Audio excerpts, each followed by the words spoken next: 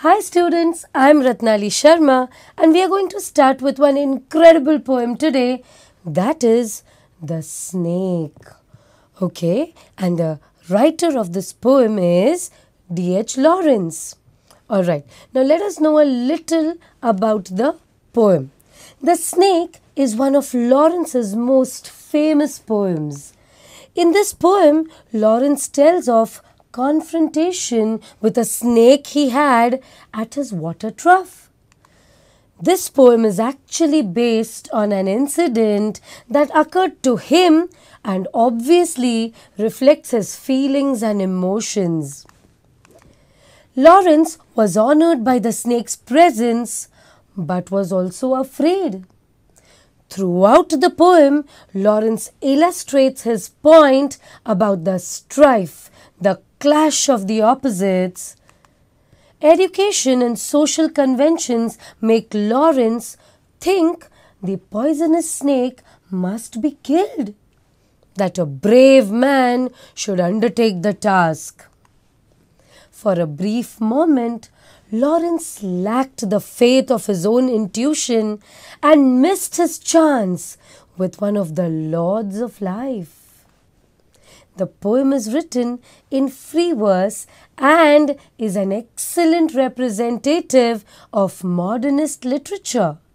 Now, let us have a little look at the background of the poet, that is David Herbert Richards Lawrence, and he lived between 1885 and 1930. Was an English novelist, poet, playwright, essayist, and literary critic. His collected works represents the dehumanizing effect of modernity and industrialization. The poem Snake was composed in 1923 and forms part of reptile section of Lawrence's poetic collection called Birds, Beasts and Flowers. Now let us start with the poem. The first part.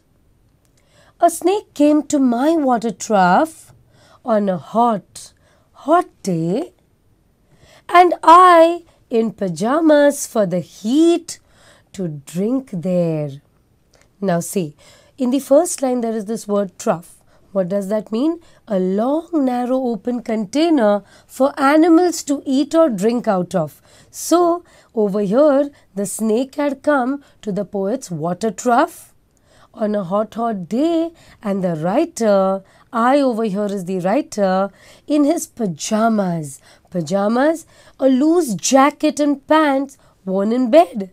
Okay, so on one hot morning or afternoon, this particular day, when the writer, the poet, came to the water trough, he saw a snake.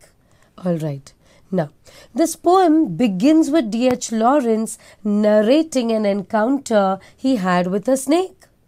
It was a hot day when the poet, in his pajamas, was going to fill his pitcher with water as the heat was unbearable. He noticed that a snake was ahead of him and it had come to drink water from the trough. Alright, now in the deep, strange-scented shade of the great dark carob tree, I came down the steps with my pitcher and must stand and wait, for there was at the trough before me. Over here, the word scented means having a strong, pleasant smell. And carob tree, a red-flowered evergreen common to Mediterranean area. Okay, and a pitcher is a large jug, okay, in which you fill water. The poet came towards the water trough near the carob tree, which had a strange scent. He had to stand and wait at his own water trough because the snake was already there before him. With this, we are done with our first module. Thank you.